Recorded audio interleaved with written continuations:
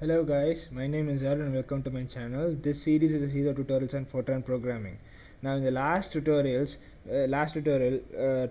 we were seeing at how to use functions, and in those programs we looked at how to define a function within the program and one outside the program, and how to call them properly. Now this is just an extension of it.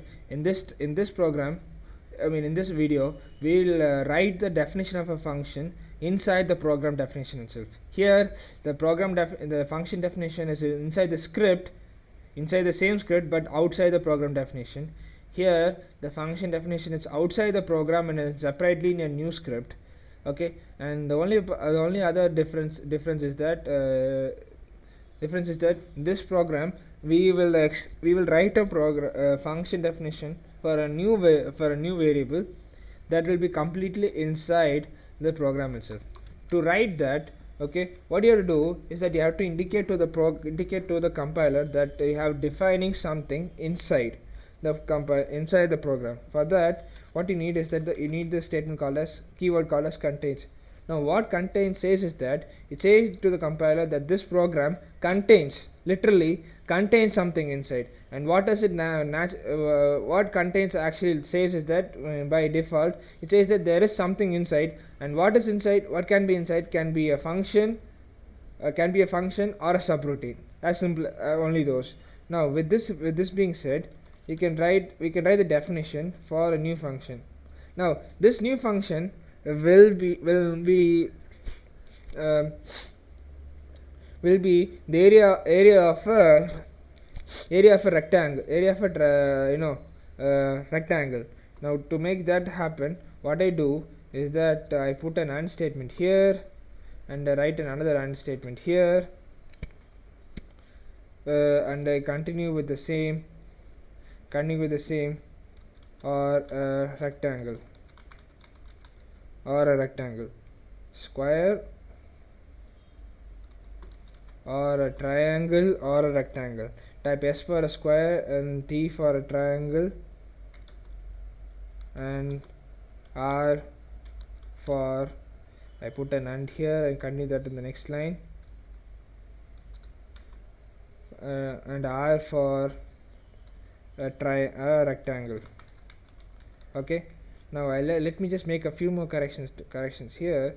Let me just copy this and repeat this again, because it will be very similar if this were to be R and this were to be R. Okay, now I need to enter the sides of the rectangle. Okay, I need to enter the sides of the rectangle. So this has to be L comma B. Let's say L comma B. Let's okay, let me put it as L comma W, and then I give this name rect. Okay, I think some rect is some inbuilt function or inbuilt keyword, I suppose. So I just write L comma W here, and then if you guys notice, we have to declare rect and L comma W at the top. Since rect is an external variable, we'll just define rect here and then L comma W here. Okay, simple enough. Now let's define the area here.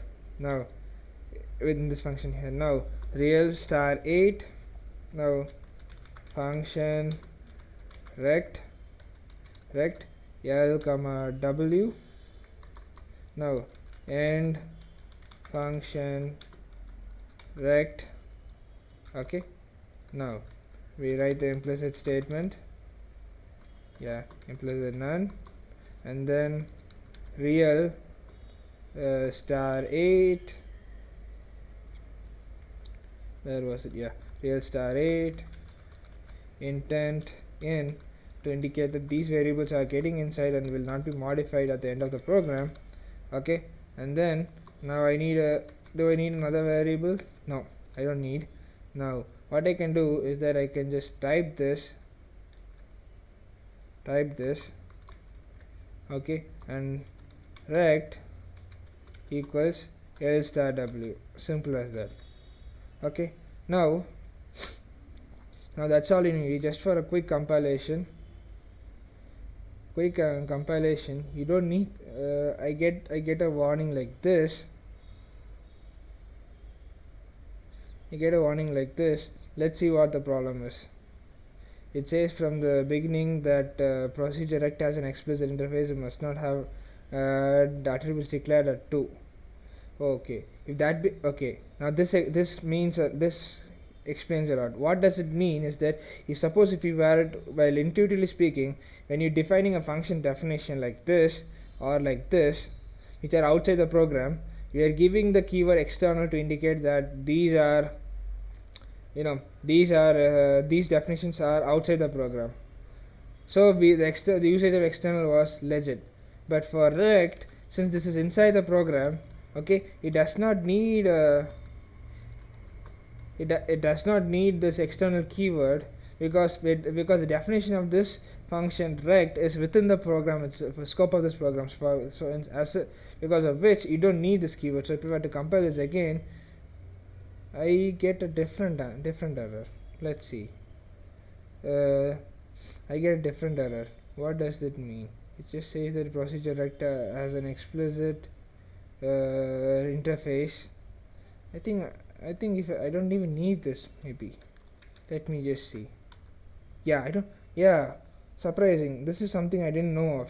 Since I defined function and everything within the program, I don't even need to define that function here.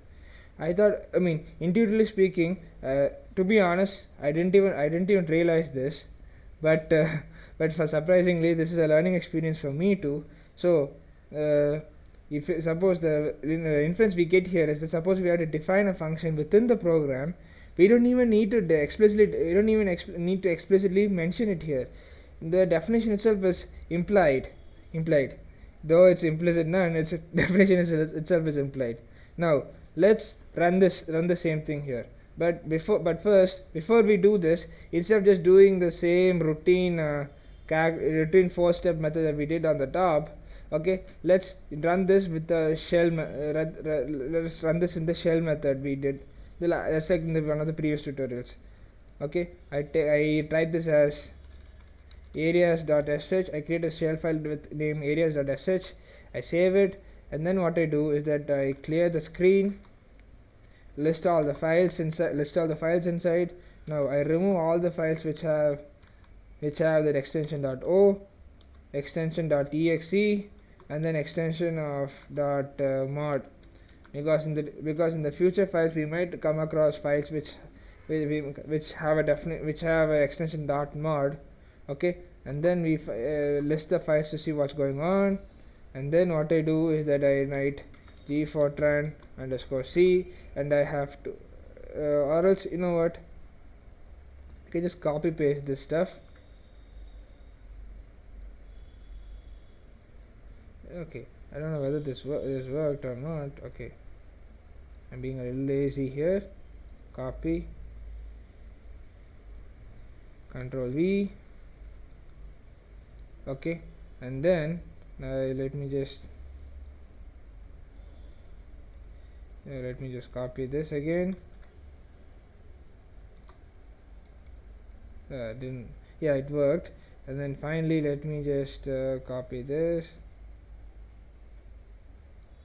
Control C, paste this again, and in between I just list the files in between just to give an idea of what's going on, and then I list this file again, and then finally this should be too easy to run, and that's it. Now this will give us an idea. Now this will run the same thing.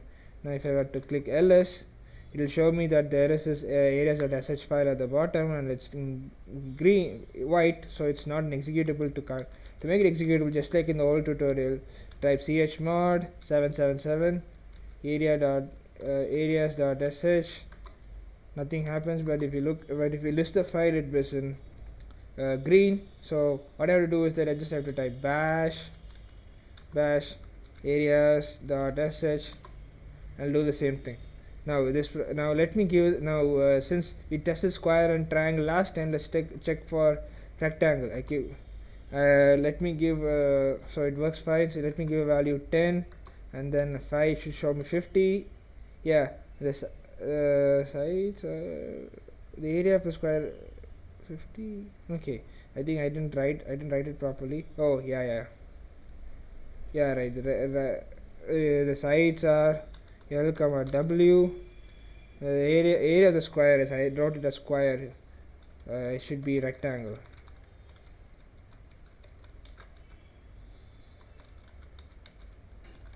Now if you guys notice this properly, now since I made this correction, now I have to compile this file again and then build this file again and run this executable again. Now just for making corrections, you have to do this again and again.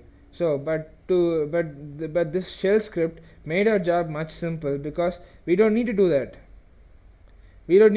All you have to do is just run this command once. I'll take care of everything, isn't it?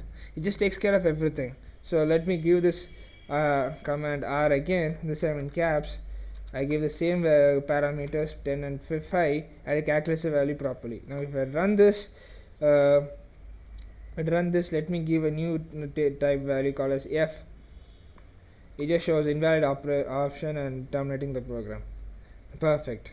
Now that's all I have for you guys in this tutorial, and this is how you guys define an internal function,